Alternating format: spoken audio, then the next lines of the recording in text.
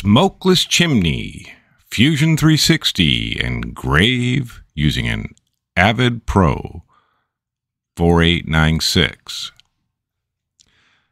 I got my model set up. This is an educational thing because some people don't know how to do this. It's a really cool tool in Fusion 360. Go to the manufacturing and then get your orientation and then select engrave. You have to go get a chamfer tool. If you got it all set up, go to the simulate and go over it many times with simulate. I'll slow it down here so you can see how it does it. It raises and lowers that V-shaped tool to make these nice font engravings. This works on wood very well. I have a nice piece of hardwood. I'll show you this operation, but it's really cool to me to see these up and down Z motions.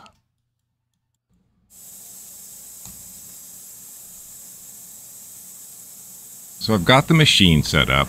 Notice that I have a small lift on one side of my piece of wood. You can see where this turns into a problem later. You probably should have an absolutely flat piece, but this had a little warp to it.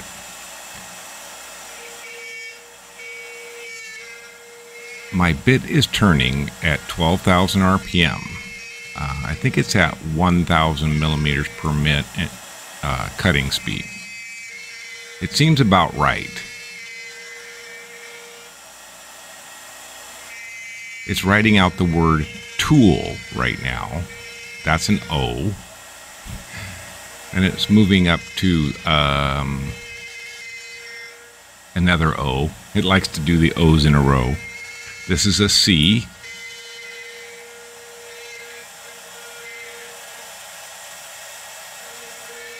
It's working on an R now.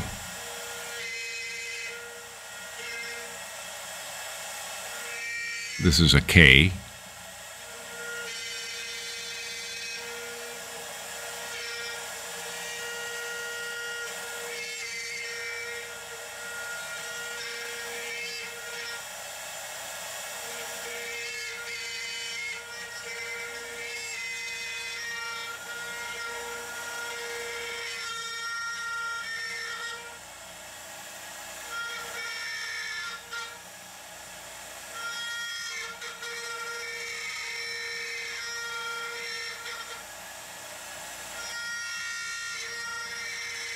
Now we're getting into the high piece of the wood, and I should have spent a little more time trying to get it flat, but that's as flat as I could get it.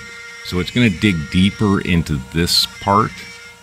It's writing out the word shed. So here's an S, or this is an H, I think. Yeah. And this is an S.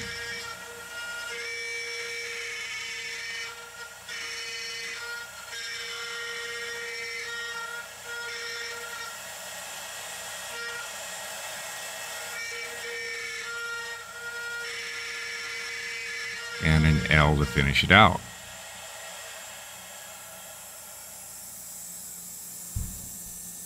I'll reposition the camera here. This is what it looks like raw on the board. It just takes a little bit of sanding to take off some of the burrs on it, but it really looks good. I'll put a photograph at the end of what it looked like on the final piece. If you're ever doing engraving, it helps to have a few tips. Thanks for watching.